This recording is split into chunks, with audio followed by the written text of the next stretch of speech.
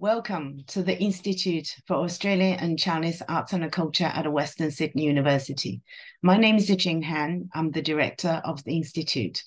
As always, we want to acknowledge that Indigenous and Torres Strait Island people are the First Nations of this continent, and that the Institute is on the country of the Darug people of the Darug Nation, and acknowledge their ancestors who have been the traditional owners of their land for thousands of years. We also want to pay our respect to the First Nations elders, past, present, and emerging. Welcome to IAC Art Talks. So far, we have had 6 great lectures. Each lecture opens up a new world to us and our audiences. The great diversity of art topics is just fascinating and truly enriches us in our appreciation of art and the world. Today, we are about to hear another very interesting topic: Chinese art in Australian public collections, ranging from the Shang dynasty through to the present, a topic that requires years of knowledge, expertise, and authority. So we are greatly honored to have the invited speaker, Jackie Menzies, OAM, to give today's lecture.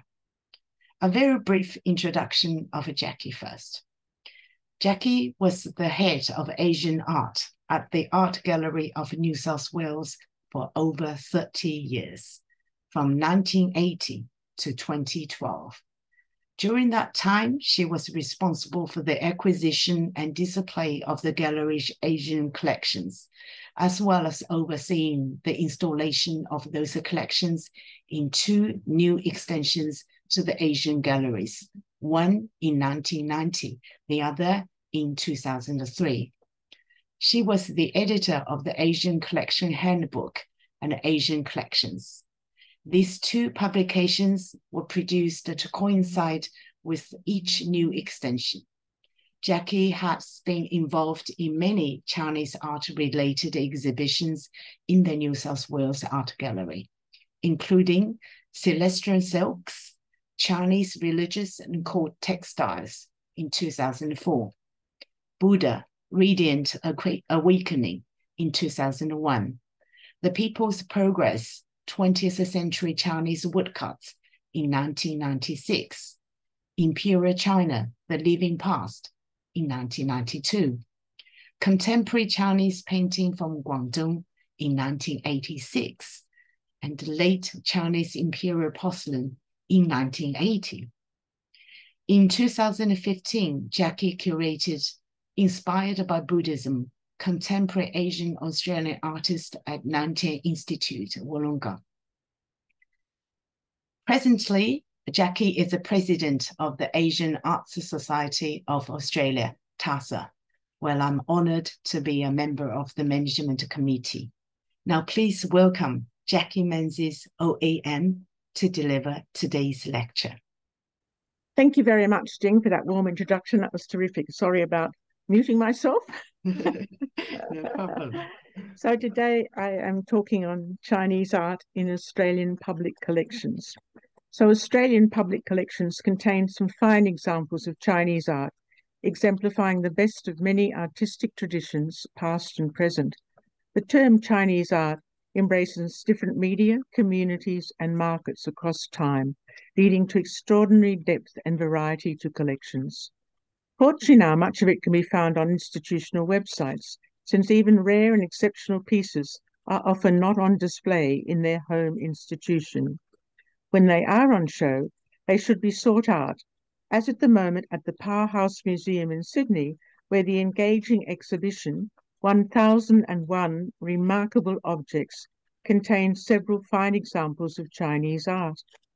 In fact, this exhibition inspired me to structure my talk around a selection of remarkable objects, since it is impossible to present the scope of Chinese art in public institutions in one short talk.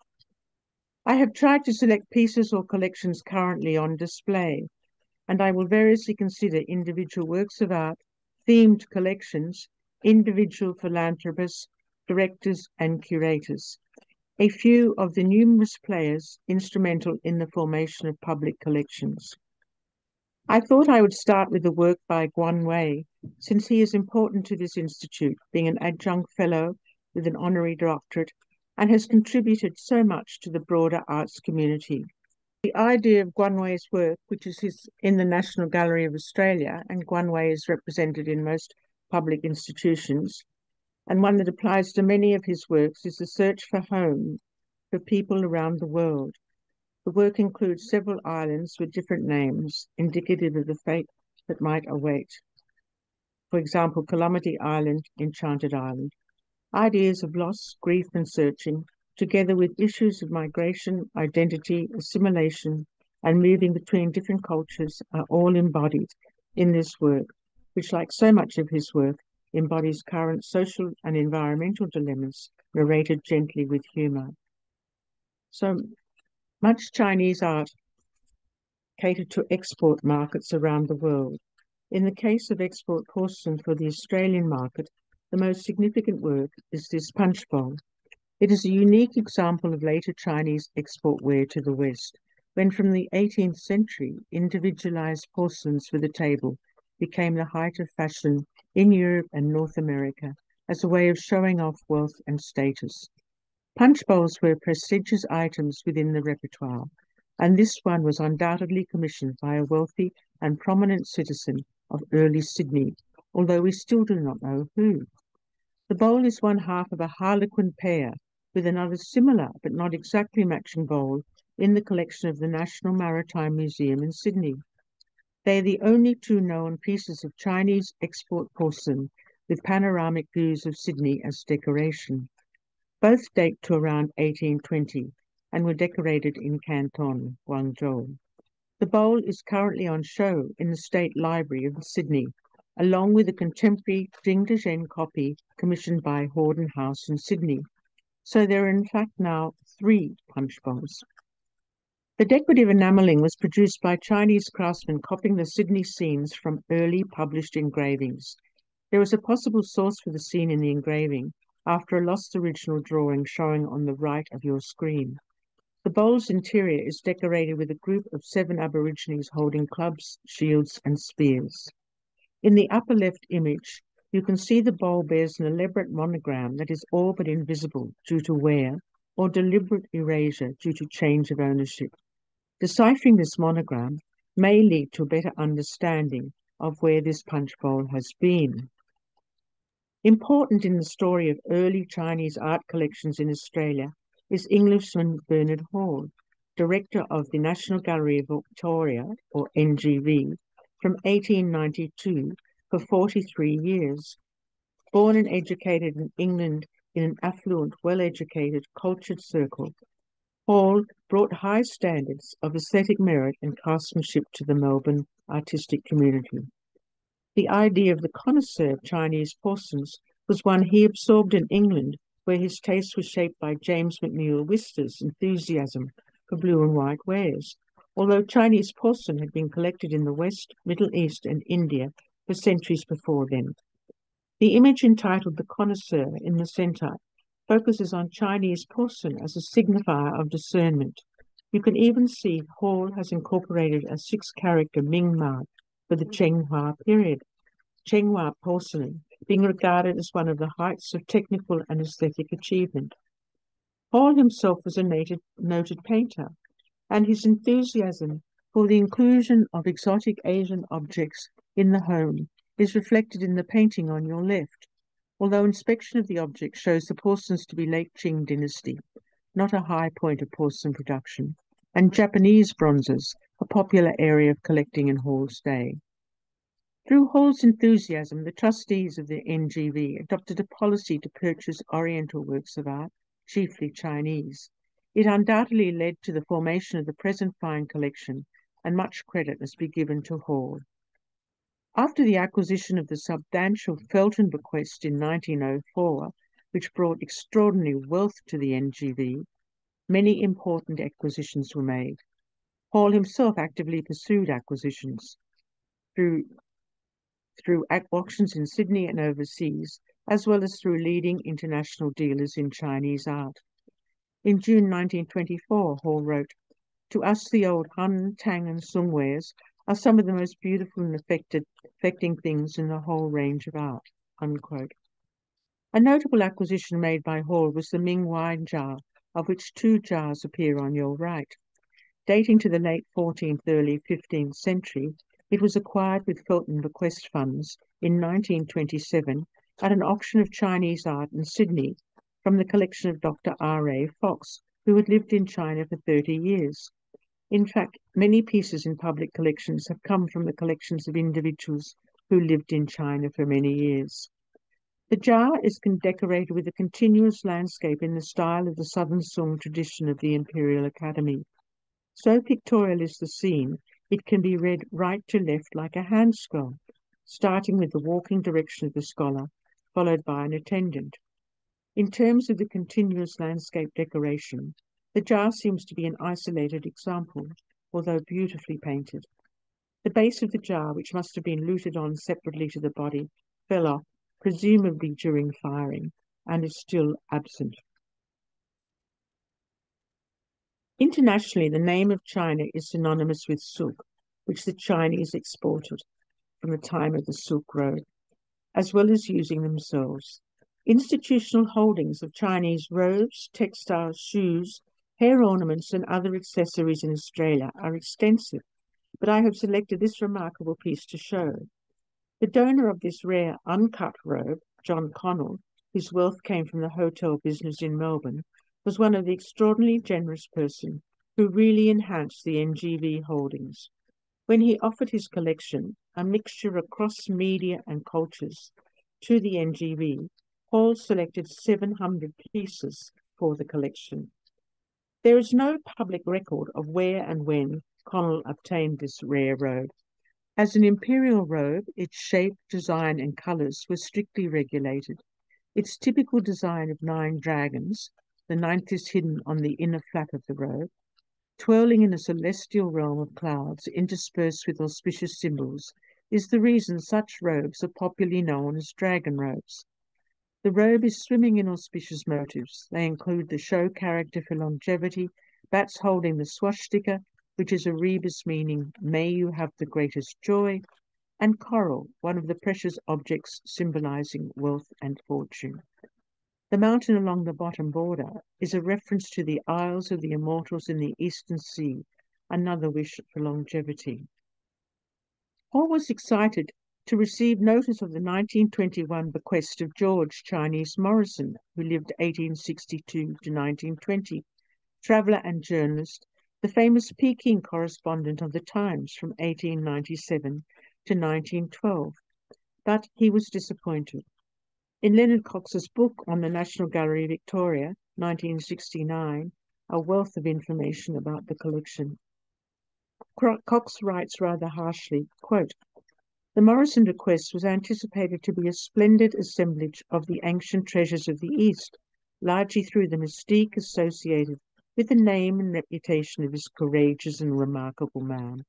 However, little of it was of exhibitable quality, according to the taste of the day, and later a good deal of it was sold."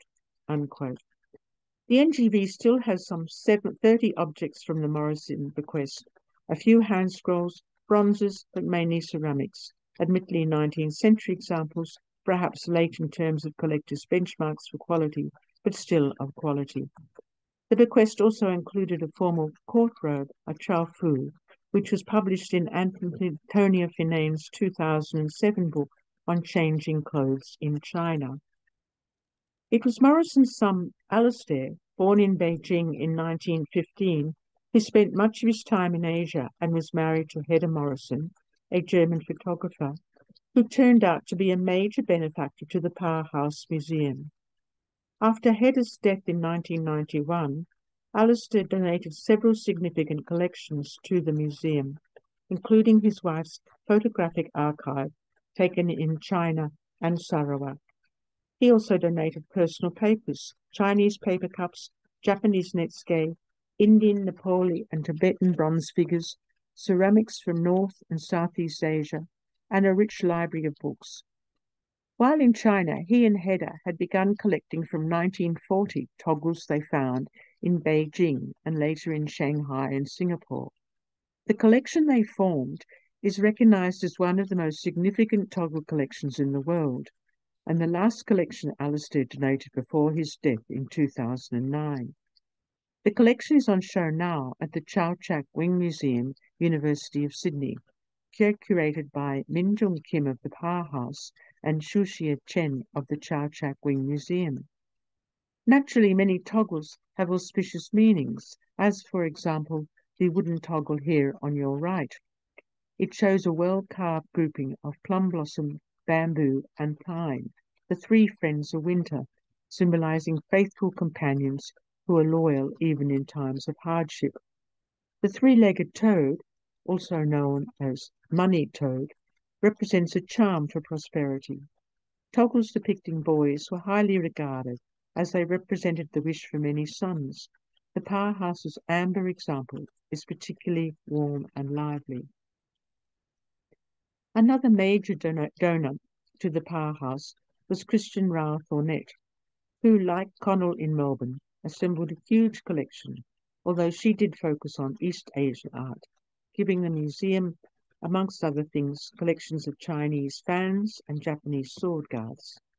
In the early decades of the 20th century, many fine pieces of Chinese art, imperial, religious, merchant, rural, folk, were available and collected by individuals who later gave them to institutions. Thornett is an example par excellence of this practice. She was born into a high-achieving, wealthy, philanthropic Sydney family who shared a passion for collecting. One of her brothers was Sir William Dixon, who bequeathed a significant collection of pictures and Australiana to the State Library of New South Wales, which named the Nick Dixon Gallery in his honour. Thornett gave the powerhouse hundreds of items, yet on her death in 1972, she still had extensive holdings.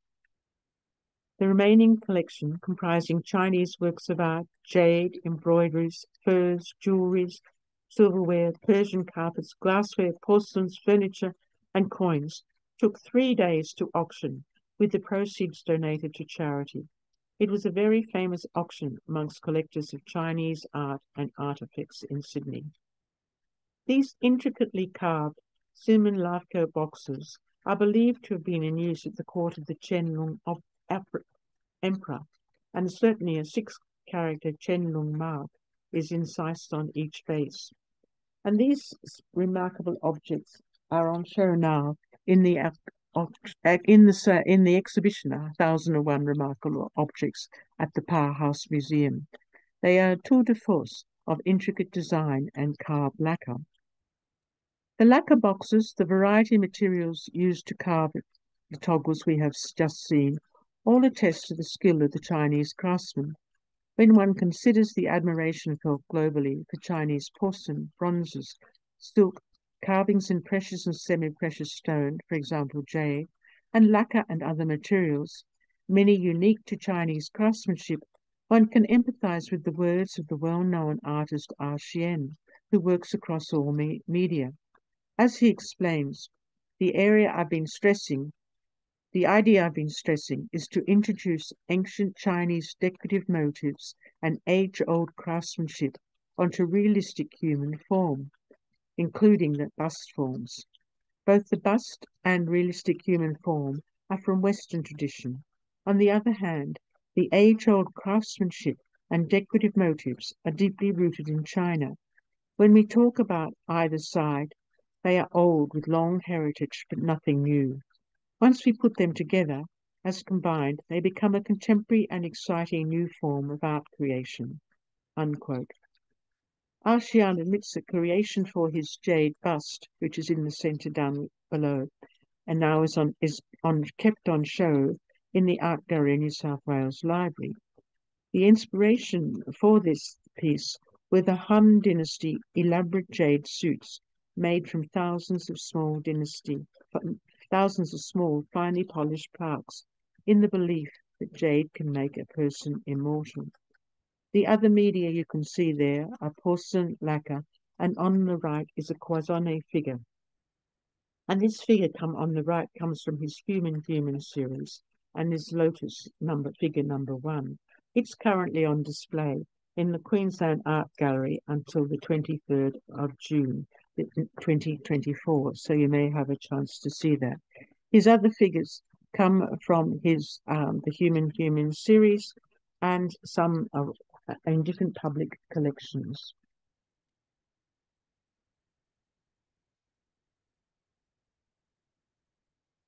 In 1938, Herbert Wade Kent presented a superb collection of 129 Chinese works of art to NGV, including ceramics dating from the Neolithic period to the 18th century. Kent, a Melburnian, built his collection during the 30 years when he was working for the shipping firm of Butterfield and Swire in China and Japan. The early ceramics in his collection, particularly those of the Tang and Sung dynasties, reflected his taste for pure form and colour, which are the preferences of the Chinese connoisseur and scholar, as Kent came to appreciate in his years in China. The vase on your right, Kent's most prized possession, was kept until his death, when it was given to NGV by his widow. Kent was determined to assist Australian taste to a better feeling for and a wider knowledge of Chinese art, which he believed to be one of the greatest expressions of the human mind and imagination. After presenting his entire collection to the gallery, he became the first curator of Oriental art, a position he held till shortly before his death in 1952. In the years following his gift, with Felt and Bequest funds, he went to London, where he was able to acquire more splendid pieces. It was an eminently suitable time to do so, for it was the golden age in Europe for collectors of Chinese art. Kent's collection was influential on Australian potters, who emulated the forms and glazes in his collection. Examples are Harold Hewen and Alan Lowe, both of whom copied the Celadon glazes and forms they studied in the Kent collection. Both the NGV and the Art Gallery of New South Wales have excellent collections of the earthenware tomb figures, or Ming Chi, made to accompany the deceased into the next life. The enthusiasm for collecting Ming Chi started with Westerners, a Western one that can be traced back to Europeans whose companies had been invited by the Chinese government to create a network of railways throughout China in the early 20th century. When the railway gangs reached Xi'an and Luoyang, the twin capital cities of the Tang dynasty, they cut straight through the huge surrounding necropolis.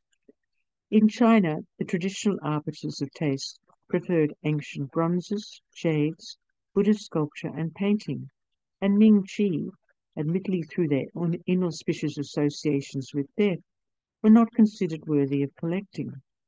This situation was changed with the arrival of foreigners who sent Ming Chi pieces back to Europe, soon creating a fashion, with Western knowledge of early China pivoting from porcelain to archaeology. Less than 10 years later, forgeries of Ming Chi were appearing on the market. While NGV has had several donors for its Ming Chi collections, the largest component of the New South Wales collection is a gift in 1962 from Sydney Cooper.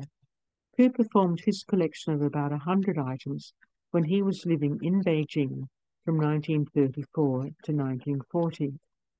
Amongst the pieces Cooper donated, the graceful Han figure on the lower left, whose distinguished but humble demure suggests she represents a courtly attendant, is on show now in the Art Gallery in South Wales in the exhibition entitled Brick Vase Clay Cup Jug, curated by ceramicist Glenn Barclay.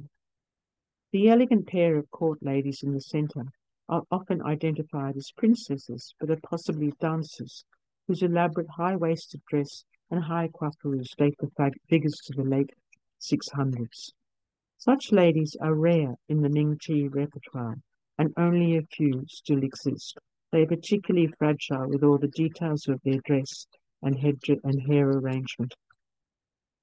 The camel on the right was a representation of the famous three-colour sunside glaze synonymous with Tang dynasty Ming Chi. The camel was a symbol of the successful trade along the Silk Road to Central Asia and beyond. And as became a Ming Chi symbol, of the wealth of the deceased.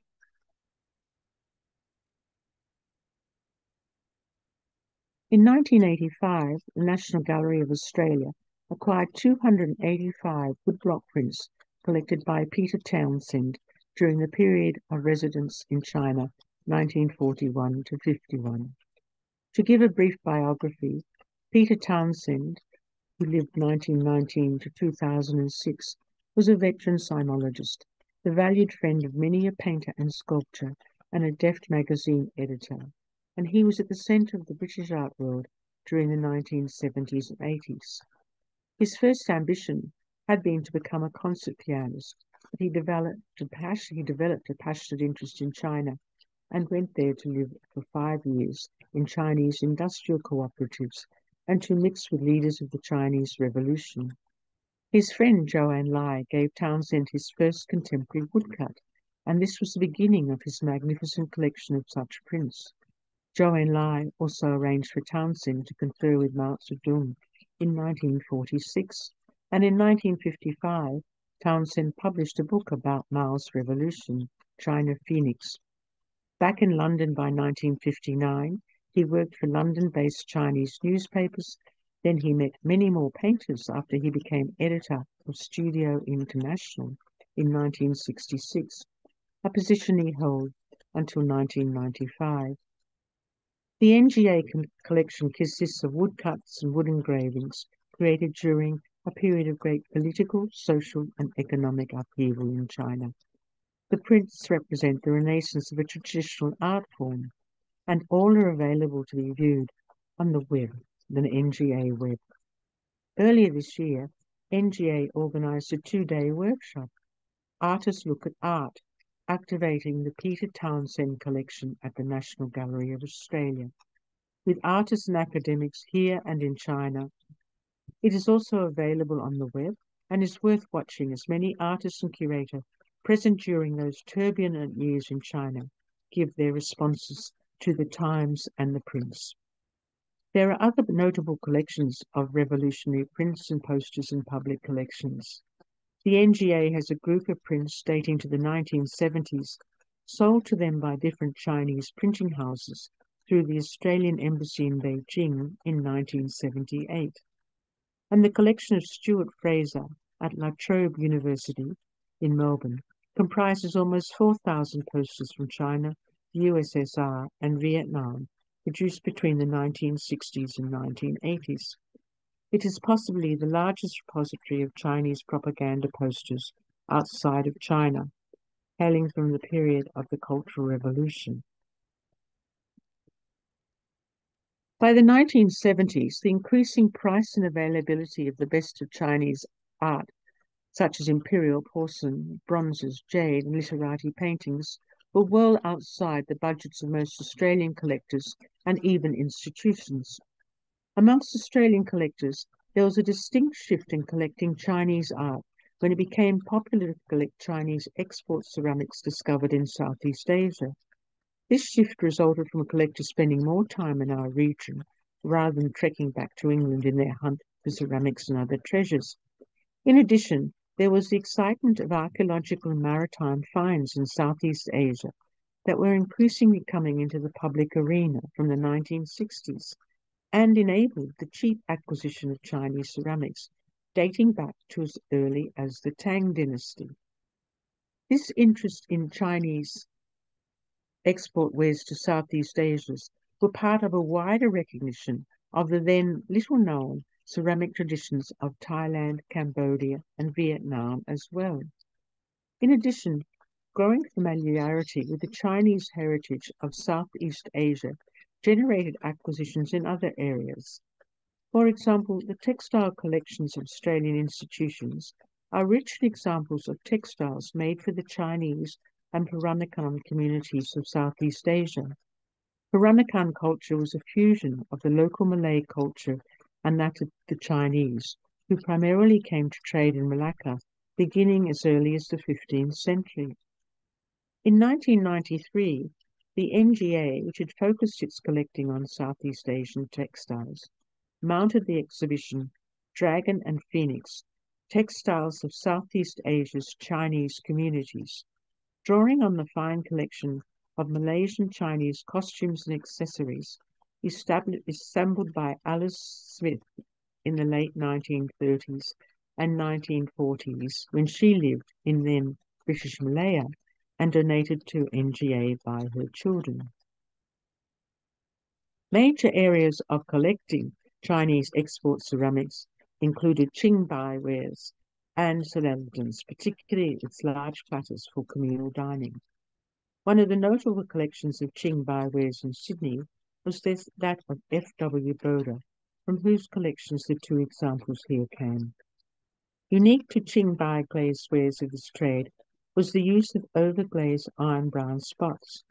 Iron spotting, which disappeared after the 1300s, is seen to its best effect on the rare and delightful model of boys in the lotus pond, with the innovative use of brown spots to accentuate the boy's hair. I think this piece is still on show in the Sydney Modern, in the north wing of Sydney Modern at the Art Gallery, New South Wales. A major collector and donor of Southeast Asian ceramics and textiles in Sydney has been Chinese-born Australian paediatrician Dr. John Yu, who served as CEO of the Royal Alexandra Hospital for Children in Sydney from 1979 until 1997, was Australian of the Year for 1996, and Chancellor of the University of New South Wales from 2000 to 2005. Accepting his Australian of the Year award in 1996, this distinguished advocate of Chinese and Indonesian art said, "I am proud of my Chinese heritage, but even prouder to be Australian." Yu was an avid collector who acquired his first Chinese ceramic in the early 1970s. The Changsha bowl on show is one of many in Australian public collections, gifted by donors who had acquired them in Indonesia from 1998 after fishermen found loose pieces from the famous Tang dynasty Belitung cargo wreck that was later formally excavated. The textile is part of a wedding valance and demonstrates the level of skill and artistry attained by Peranakan embroiderers in the 19th century. This valance would have been the horizontal part of a traditional wedding bed canopy. Intricately embroidered with silk and gilt thread, it is patterned with colourful birds and butterflies, and the decoration is auspicious, as it is the original red background. Masterpieces of the great Chinese literati style of painting were acquired by NGV under the curatorship of Dr. Mariana Pang, curator from 1972 until 2016. Pang was a student of the great painting expert James Cale at Berkeley, California, and was the first of his students to receive a PhD in Asian art in 1977. She used her expertise to great effect, obtaining some important Chinese paintings with the support of her directors. This group of 4 landscapes are by Bada Shang, which were obtained from New York collector and dealer C.C. Wong. It was once in the hands of a German dealer who separated the set and sold them individually, but C.C. Wong brought them back together. Zhu Da was a noted eccentric named the Mad Monk Painter, although Pang makes the point to that, quote, "Throughout Chinese history, madness was sometimes feigned in order to escape from danger, as if playing the fool were the only means of survival," unquote. The collapse of the Ming dynasty and the turbulence of the early Qing dynasty, when the Manchus seized power, impacted Zhu Da, who withdrew to the mountains and found political and spiritual refuge as a monk in a Chan Zen Buddhist monastery. In 1685, he adopted the name Bada Shang. To paraphrase Pang, these paintings are inspired by his intimate relationship with nature and his knowledge of the 4 great masters of the Yuan dynasty, also a time of foreign oppression in China. In Chinese thought, nature is a refuge, and man is at one with his natural environment.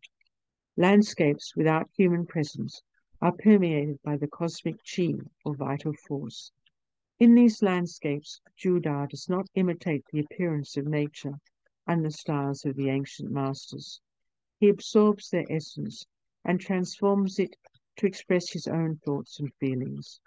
The scrolls are like four movements within a piece of music, progressing right to left from a quiet to more tempestuous rhythm. Unquote.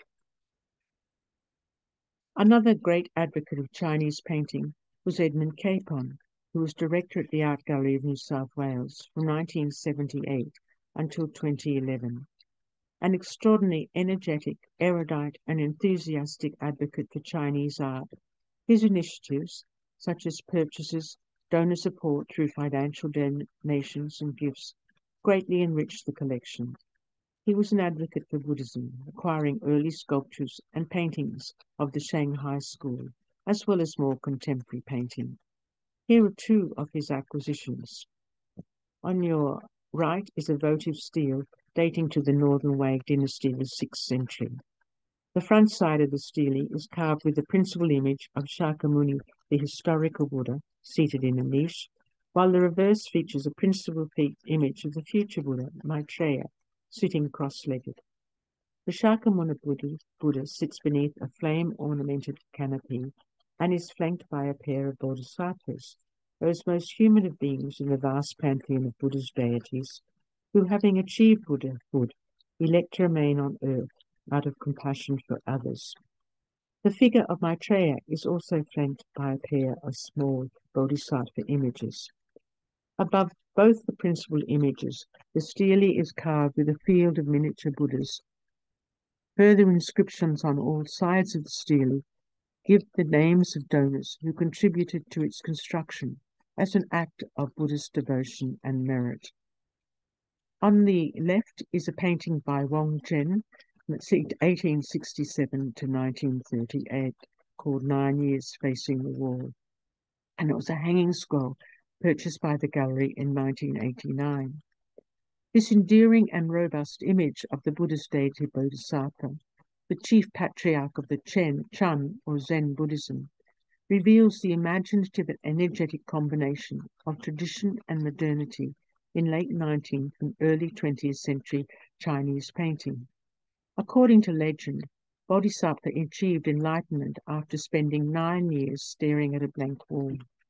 The artist is a noted exponent of the Shanghai school of painting, an amateur scholar artist who took to painting relatively late in life, having previously been a successful and wealthy Shanghai businessman. The title is part of Wang's poem on the left.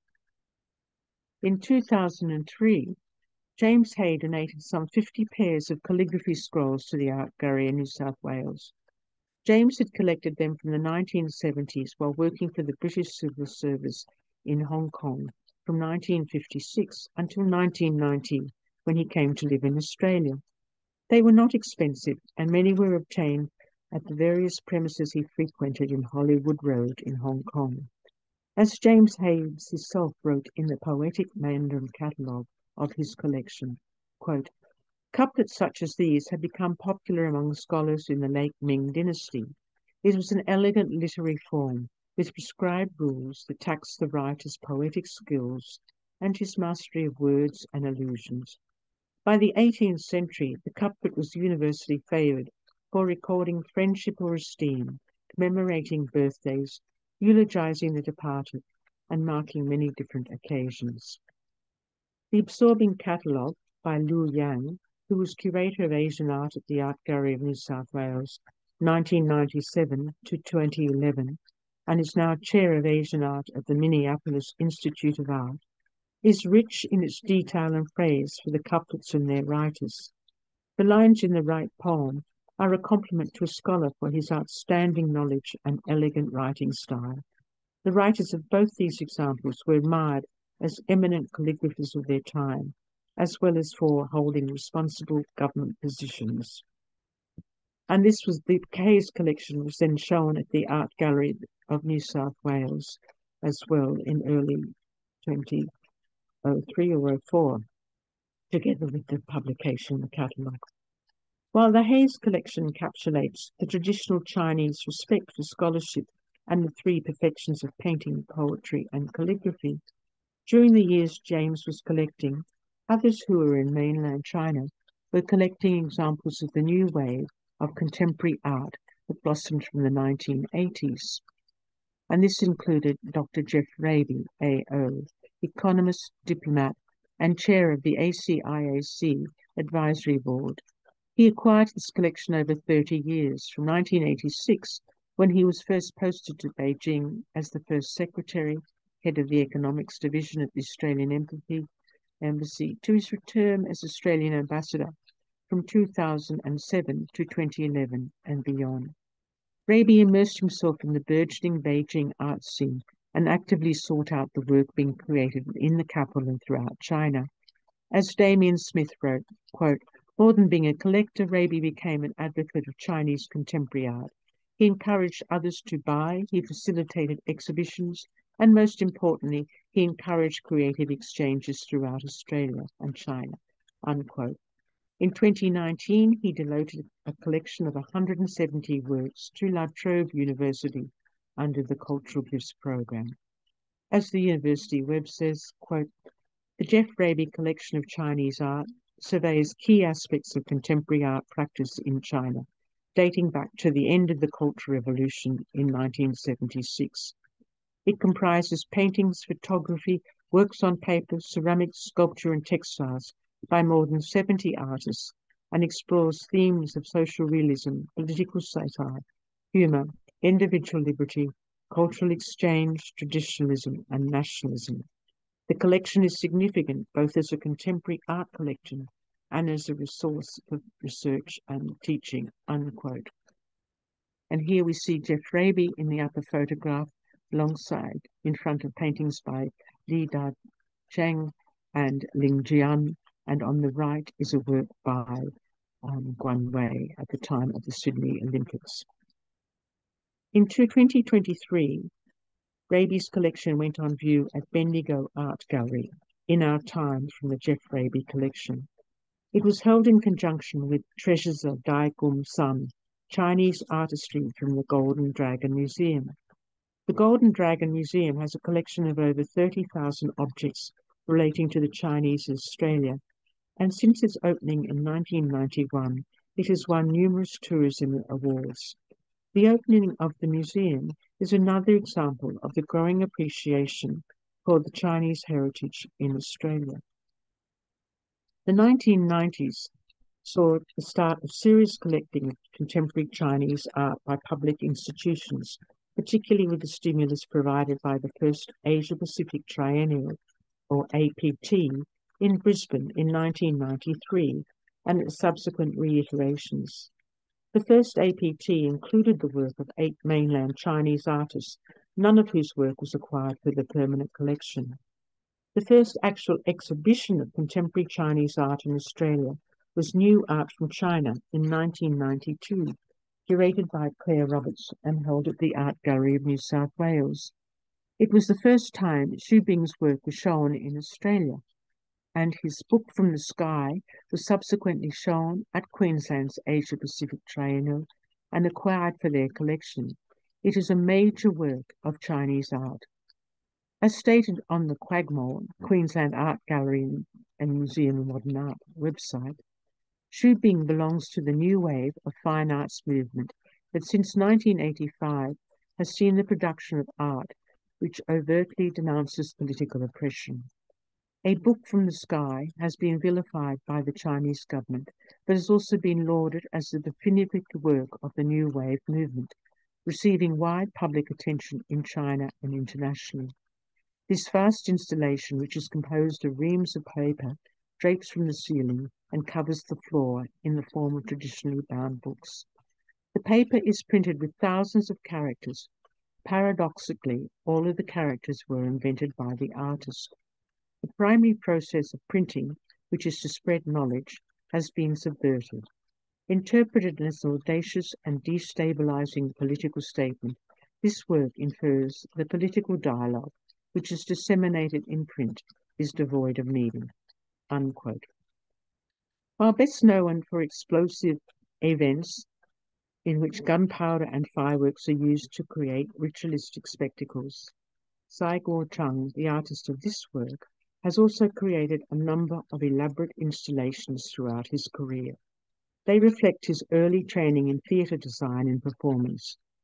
Tsai travelled China with a propaganda troupe during the Cultural Revolution era of the early 1970s and studied at the Shanghai Theatre Academy in the 1980s. There is an explanation of his work by Russell Storer on the Goma website.